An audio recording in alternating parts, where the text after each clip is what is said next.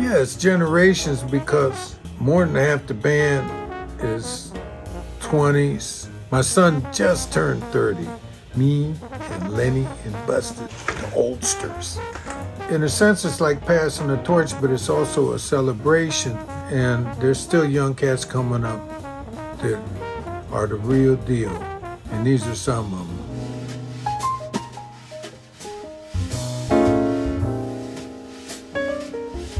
I was 23 when I joined Ray Charles and 24 when I joined Art Blakey. They gave me a chance as a youngster.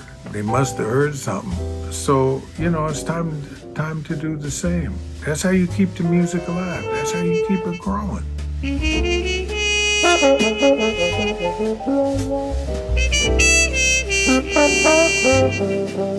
Being a part of this project, it makes me feel like I'm being a part of history and, you know, just trying to do this to the best of my ability. And the tunes are amazing. The musicians are amazing. They make my job a lot easier.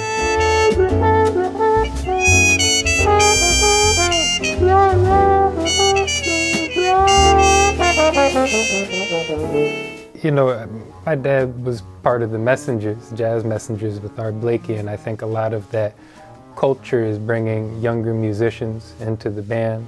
So he's got a young band, but also he's bringing in Buster Williams and Lenny White and James Carter to diversify and let us grow from their experience and to bring everybody together.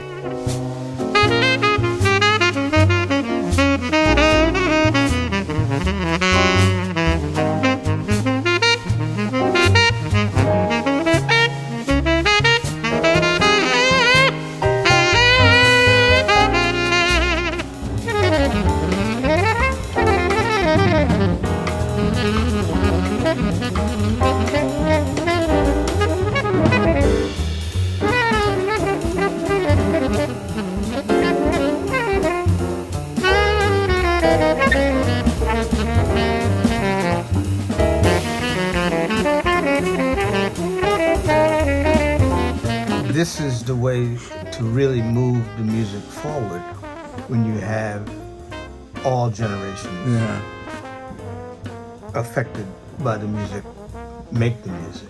But you know, but Steve is, you know, he's always paying back, you know, as he moves things forward. Because, you know, when he first came to New York, the same with me and Lenny.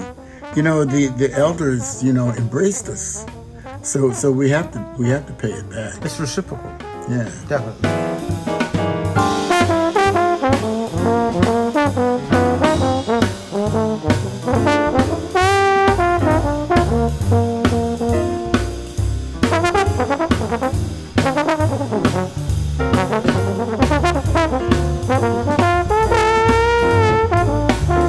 They respond to my experience and the way I play with authority, and it all comes together and we find common ground, and I think it creates something fresh and new.